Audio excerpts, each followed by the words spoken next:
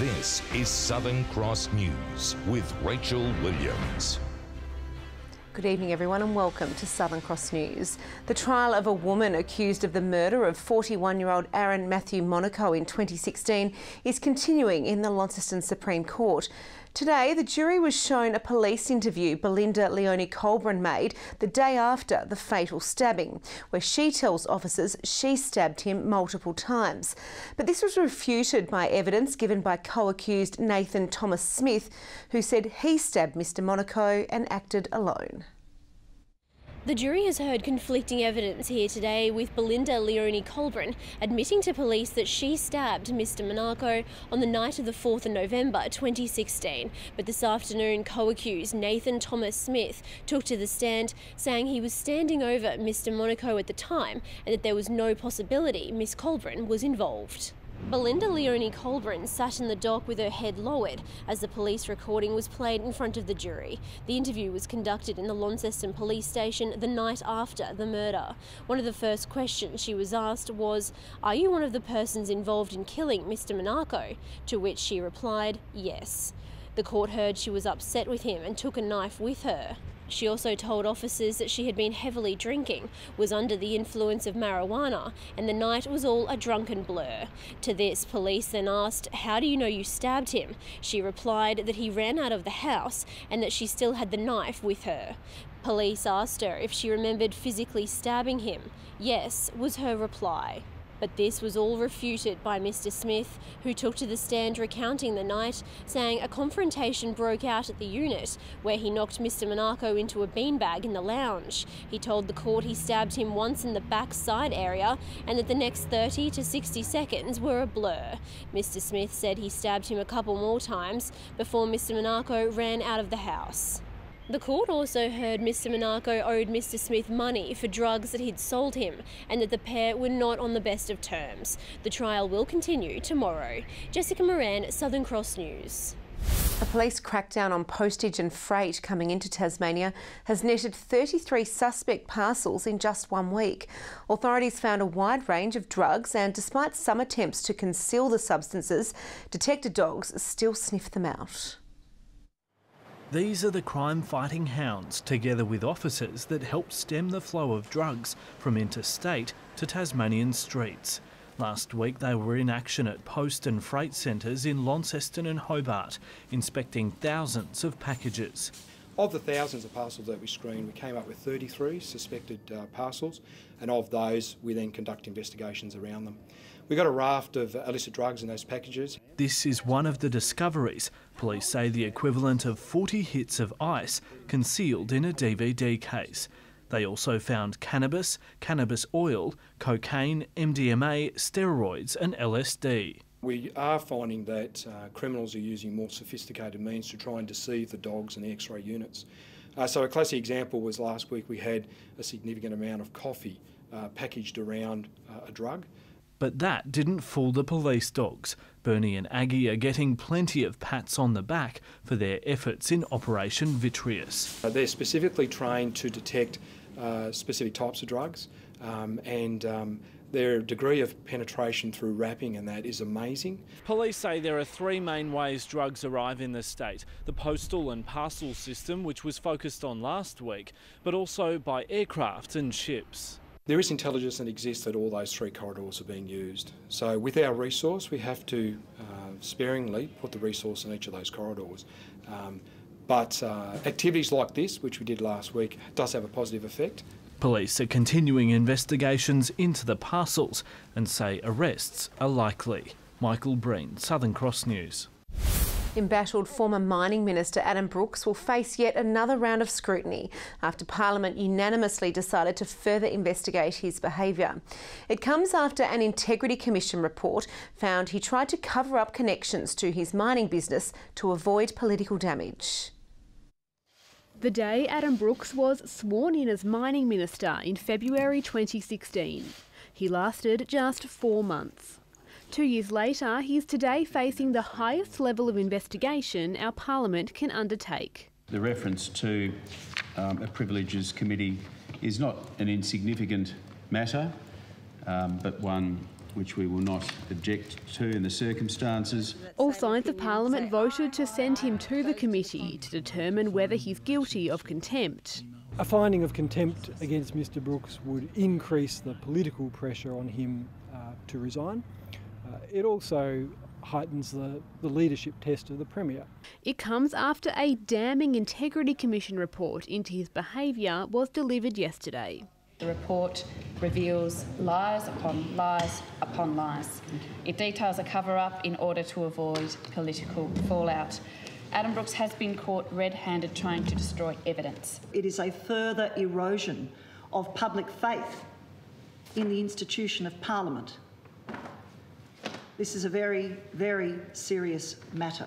The report revealed Mr Brooks deleted many emails, some for political reasons and some for personal. It found he misinformed Parliament and the Premier, but did not breach the Code of Conduct.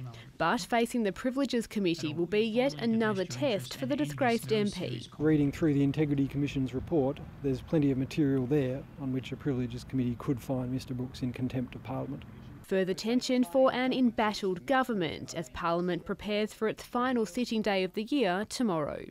Michelle Wisby, Southern Cross News. The storms in Sydney are causing flow-on effects for Tasmania, with flights to and from Hobart and Launceston airports forced to be cancelled or delayed. Qantas, Virgin and Jetstar were all affected after Sydney Airport had to use just one runway at times. The delays are expected to continue this evening, so passengers should check the status of their flights. Almost 5,000 Tasmanian educators have taken part in major industrial stop work action over the last 2 days as unions demand increased pay and better conditions. Schools and other education centres were closed until 10:30 this morning in the southern region, with meetings held in Hobart and other major towns. We're not going to accept an outcome that doesn't address workload and the complexities that come with it. And we're not going to accept an offer that's 2% because that means that our teachers remain the lowest paid in the country. The government says it's disappointed in the action as it's already offered a reasonable pay rise and committed to recruiting more teachers. The amount of animals dying at a roadkill hotspot on the West Coast has halved thanks to a noise-emitting device. Wildlife experts are hailing the device as a game changer for native and endangered animals, with hopes it will be rolled out at a roadkill hotspot statewide. Undergoing her normal checkup, Tassie Devil Maria is in good hands now. But not too long ago, the 2-year-old was in dire straits after being hit by a car. Got a permanent neurological injury, meaning she actually walks in circles. Not going to be great in the wild doing that, so she will be another permanent resident. It's cases such as this that this small device, installed on the side of a road, is aiming to stamp out. And they're activated by car headlights. And when they're activated, blue and yellow flashing lights are emitted from them and a loud piercing sound. And what we think this does is it gives wildlife a warning that a car's coming. Just by hitting and killing one animal, that could certainly have a carry-on effect, creating more roadkill from these scavenging creatures. It's been trialled at a roadkill hotspot on the West Coast for the last 3 years, with results from a study on its effectiveness released today. While paddy melons and Bennett's wallabies were found to still be prone to being hit, overall, roadkill in the area has halved. Tasmania has a lot of unique special fauna here that doesn't occur anywhere else in Australia, and it's important that we try and protect that. Things like eastern barred bandicoots, bettongs, eastern quolls, they only occur here now. The project has been rolled out at other hotspots around the state. It's working in collaboration with the recently released Roadkill TAS app, a way for drivers to report dead or injured wildlife. The app is important in telling us where the sensitive spots for them being hit is, so that we can then install these and hopefully keep them in the wild in Tasmania. All drivers urged to slow down while on our roads to help keep the statistics low and ensure these important creatures are kept safe. Louise Hedger, Southern Cross News. Fly fishing's top brass has heaped praise on the state's Central Highlands during an official inspection ahead of next year's World Championship. One international delegate says the region will benefit for years to come when well over 100 anglers arrive at the lakes in 2019. The big trout tick-off is underway in the Central Highlands. These delegates have a checklist of what Tasmania needs to have in place ahead of next year's global contest, and so far, they're hooked. Oh no, it's been very successful. They're very happy. They like the look of all the venues that we've taken them to. Stocks are healthy, with Penstock Lagoon estimated to be holding 14,000 fish, plenty for when the avalanche of anglers arrives next November. New Zealand's Paul Dewar says Tasmania will enjoy long-lasting benefits, much like the ones his country has seen since hosting the World Championship in 2008. The guys that came over came back and brought their friends back, and they're still coming now, 8-10 years later. Their 4-day tour covers all the competition sites, including Penstock, Little Pine Lagoon and the Meander River. The bar is high after 2018's games were held on these pristine waters in northern Italy. But even the Italian delegates say our lakes are a class above. We have lots of rivers, especially in the Alpine. We have lots of alpine streams. Fishing is nice, but in Tasmania is much better. A picture-perfect setting for some friendly rivalry. Hopefully we'll be able to show the Aussies how to do it. Tom Johnson, Southern Cross News. It's beginning to look a lot like Christmas. Decorations are popping up across Tasmania, including Hobart's 14-metre high artificial tree at Mawson Place. Workers putting the finishing touches on it today before a big light-up ceremony. This tree will be lighting up 7,000 lights going on. The star will be shining. We'll have choir and music and food vans, and it'll just be a really great way to kick off the Christmas season. The special light-up event will happen on Friday night and will help raise money for Variety, the children's charity. Now a look at the day's business and finance news thanks to Tasplan, your local super fund. The Australian share market has closed slightly lower, dragged down by losses to the major miners after mixed commodity prices overnight. The ASX 200 index has dropped by 3.2 points. And a short time ago, the Australian dollar was trading at 72 US cents and 82.39 Japanese yen. A 4-wicket blitz by Gai Bell has Tasmania in control of its Sheffield Shield clash against South Australia. Bell took 4 for 29 in his spell, which included the wickets of danger men Jake Weatherald and Callum Ferguson. Jackson Bird also pitched in, taking 2 for 39. 4 Redbacks players were dismissed for ducks, with the visitors managing just 136 for the innings. After scoring 3 for 120 this afternoon, Tasmania holds a commanding 169-run lead at stumps on day 2. Jordan Silk and Jake Doran will resume at the crease tomorrow.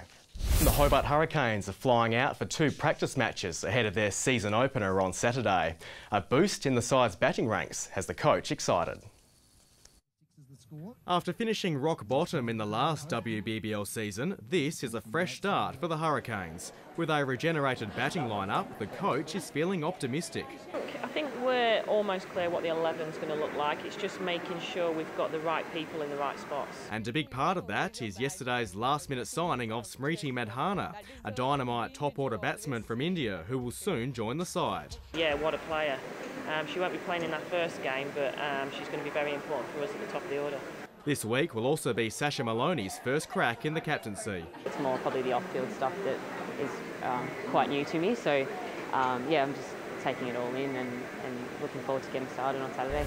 To tennis, and world number 24 Mihaela Buzanescu will headline 2019's Hobart International. The Romanian was runner-up in this year's final. It's always good to have those players, but I think we've got a really strong field, a good mix of experience and youth, and that makes it exciting. Next year's tournament will feature 6 players formerly ranked in the world's top 20, including 2016 winner Elise Cornet. Eddie Ockenden has received a flashy welcome to the Hockey World Cup in India. Please give a big round of applause to the captain of Team Australia, Eddie Ockenden. The Tasmanian will lead the Kookaburras onto the pitch for their first pool game against Ireland on Friday. And the annual Run the Bridge now has its own class of legends. The 39 athletes who have completed every Run the Bridge since its inception 10 years ago are in the group. I've run over the Sydney Harbour Bridge, I've run over the Golden Gate Bridge in San Francisco, but nothing beats running over your own home bridge in your own hometown. I say hats off to every single one of these 39 people who have continued to remain injury-free over that period of time, and good on them for supporting a major event. The next Run the Bridge is on February 17. evening. A little more early scattered shower activity today, but some temperatures did jump above average. Ouse was one of those with our top of 24 degrees. Hobart 18 today, Launceston 23, Burnie and Devonport 19. Iris River topped the rainfall with 14 millimetres. Friendly Beaches had 20 degrees, Smithton, St Helens, Strawn and Flinders Island 19, King Island and Low Head 18 degrees and Lyoweeney 16. Low-level cloud moved over the state, bringing that odd shower, mainly to the Highlands today. Bit more coming our way though. That same airflow had the cloud over southern coastal regions of the mainland. Eastern New South Wales has thundercloud. A trough of low pressure has cloud over the west and through central Australia, while another trough is along the east coast of Queensland. The low moves off over the Tasman Sea tomorrow as a high takes over the east of the nation. A cold front approaches the Bight. South to southwesterly winds at 10 to 20 knots over the northwest of the state, with variable winds elsewhere later. Swells at 2 metres. Hobart can expect a partly cloudy 20 tomorrow. 19 the top with a possible shower for Cygnet, partly cloudy for New Norfolk and 22 degrees. 21 and a possible shower for Launceston, 19 the high for Devonport with a shower clearing. A shower maybe for Campbelltown as well and 20 degrees. Burnie partly cloudy, 19. 19 also for Strawn, bit of cloud for Smithton, 21. And for St Helens tomorrow, cloudy and 18 degrees, 18 also for Swansea. Maybe a shower a little further inland at Fingal, 19. And a UV reading from 8 through to 10 is in the high range. On Friday, fine until light showers develop over the west and south. A late shower on Saturday with fine partly cloudy weather over the east, and showers easing on Sunday as westerly winds become fresh and gusty. Sunny in Perth. A cloudy start in Adelaide, a clearing shower over Melbourne, a windy 22 with showers for Sydney and 33 and sunny in Brisbane. A little cloudy but fine in Hobart, 17 at the moment, 16 in Launceston, a few showers in the air and 15 degrees right now in Devonport. Seems okay for the resumption of play in the Shield match tomorrow, Rachel. I'm tipping George Bailey to get 100 and a big win for Tasmania. I'm sure you'll be right. We all love George Bailey. Thank you for that, Murph. Well, that's all your news for now. I'll be back later with updates. Thanks for joining us. Good night.